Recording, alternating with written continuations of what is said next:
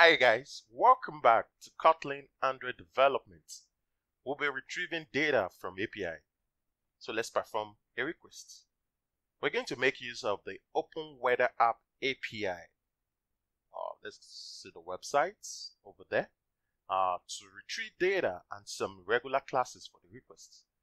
As Kotlin interoperability is extremely powerful, you could use any library you want, such as Retrofit or even some networking libraries like Volley for some server requests.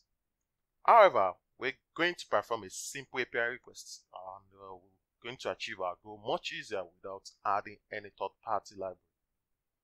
So head straight down to Android Studio, but before we do that, let me just walk you through the Open Weather map so you could get started by signing up.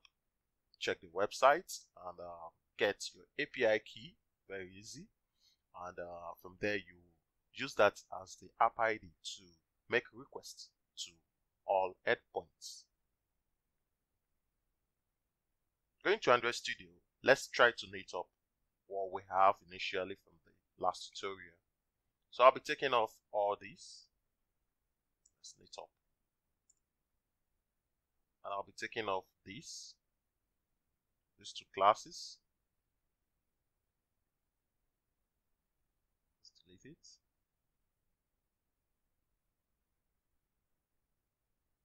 Now I'll be creating two packages. So packages, I'll call one data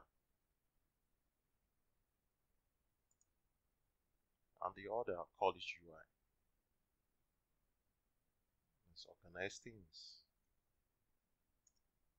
Cool. And I'm going to refactor the forecast list adapter and the main activity into the UI package. So I'm going to refactor.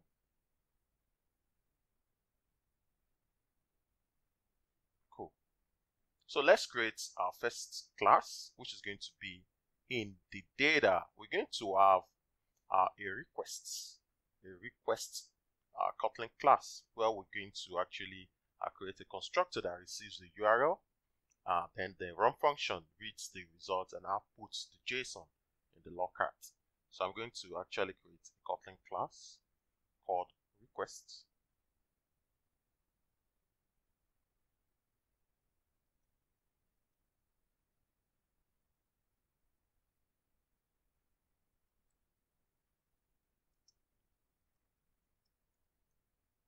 Request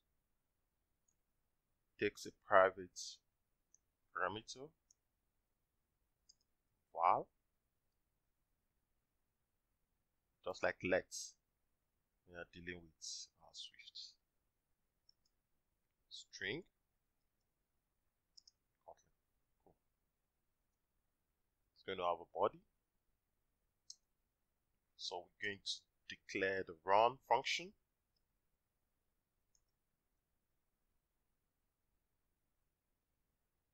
Now what's this function gonna do? This function is going to take the forecast JSON,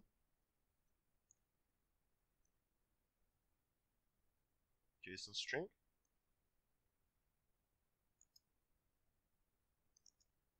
call on the URL, like converting the URL string into a valid URL.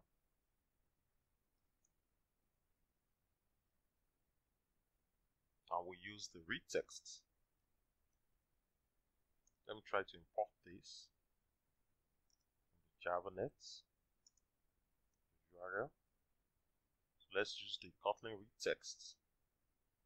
But this is good for small data. When you're dealing with large chunk of data, I won't employ you to use another method, but this is good for us. Read text. So let's try to log the results of the JSON to the console. Call that Java class. Simple name and the forecast JSON. Cool.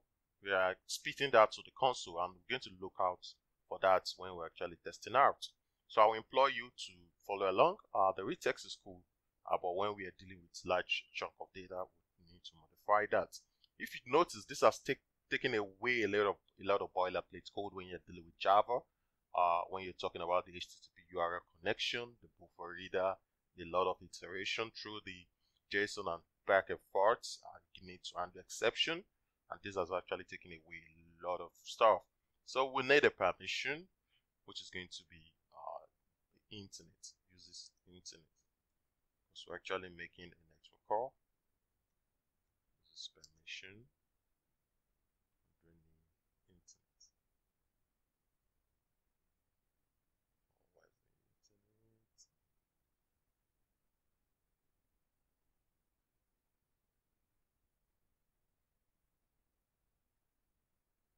Internet. Cool. So from here, we could actually move further to perform the request. But you need to do that out of the main thread. As you all know, HTTP requests are not allowed in the main thread, or the app will throw an exception. So you need to actually do some asynchronous tags. And you will all know that async tags are dangerous, and if not used carefully, because the time it reaches the post execute, the system could have destroyed activity and the tags will crash. So that's the caveats behind using the async tags. Now, but for using Kotlin has brought something very beautiful for us to use, which is the doAsync, which is actually very beautiful. It takes away the call from the UI thread, which has the implementation, and it gets back to the UI thread after the call is being executed.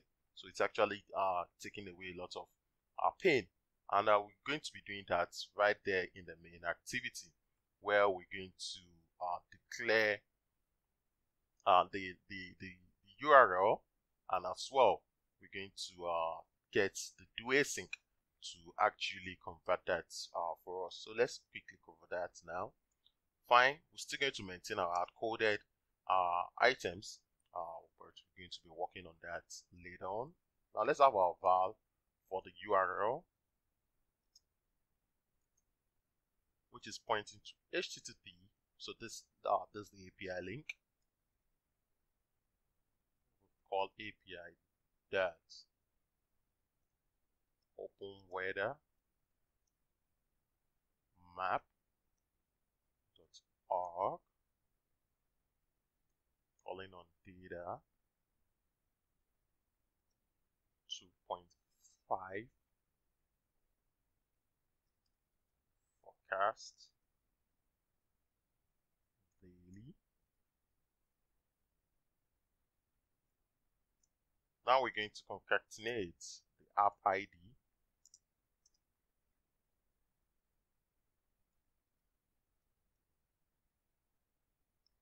So this could be something, just put something there, and we're going to make some query.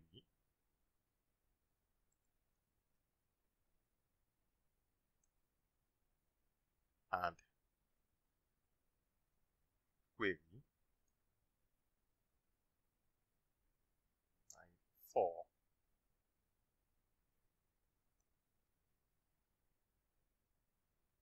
Cool. And the mode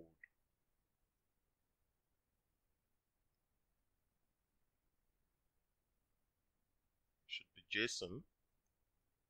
Just add coding, forming, and the units should be metrics, forming the API link. Metric, and finish that up this way. So cool. So now we need to quickly do our doAsync, which is just like the async tags, but much more optimized. Now we'll make the request.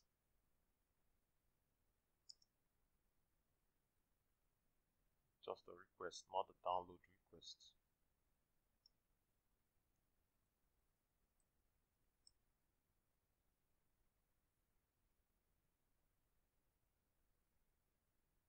Let's try to import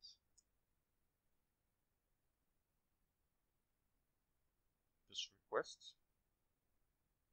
Have that. Now we're going to be calling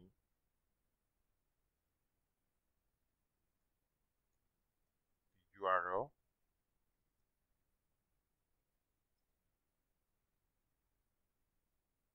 and run. So getting back the response on the UI thread,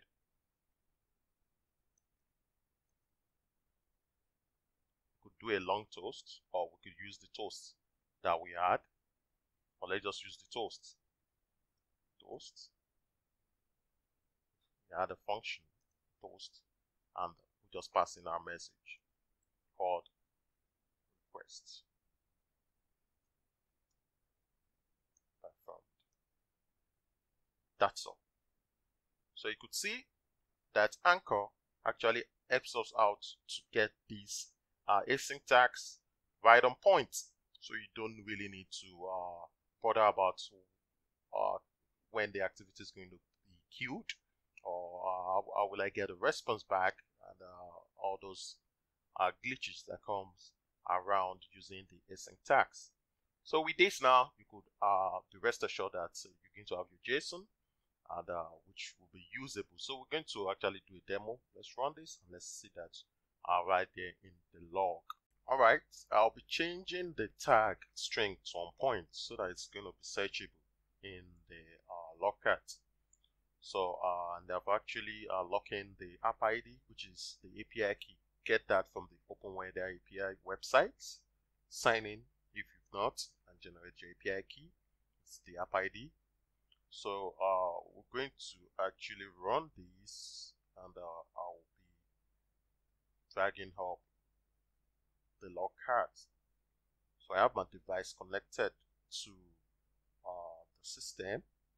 So I'm going to run that, and we're going to actually see the JSON body. So we're expecting that to come up on point. Cool. We've gotten a call to one point. Can you see that? Look at all the JSON body. Look at it. Look at it. I could easily copy that. Can you see that? That's the JSON. That's the full JSON which you'll be using. So you could see that it actually spit it out correctly, and we're good to go. The next tutorial will be talking about how to parse this JSON in Kotlin, where we'll be using classes, which are very cool. Unlike the Java Pojo, we all know the plain object Java, where we have our set and getter, the model. Now we're going to have a kind of model in Kotlin, and we'll be creating a proper recycler with the list item, and also assign a click listener to it to complete the series. But in the next tutorial, we'll be talking about how to parse this JSON. Thank you very, very much, and don't forget to subscribe to doAsync Studios. Have a wonderful